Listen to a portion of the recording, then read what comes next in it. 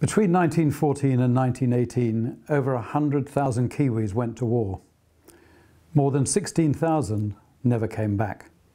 Tragedy struck the nation both on the battlefront and on the home front, in the war that was supposed to end all wars. As a commemoration of the last year of the war, the Kerikeri Theatre Company are staging a production of the acclaimed World War I drama Billy Goes to War on the eve of Anzac Day next April. The production follows the wartime journey of young Kiwi soldier Billy Smith to the disaster of Gallipoli, to the muddy, bloody trenches of the Western Front. It also tells the story of the bravery of the nurses at the casualty stations, of what life was like back at the home front, and the progress of the war through the eyes of the nations involved. All this accompanied by famous wartime songs.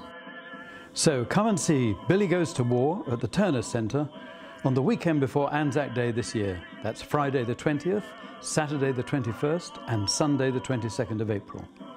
Tickets are available from the box office or online at turnercentre.co.nz.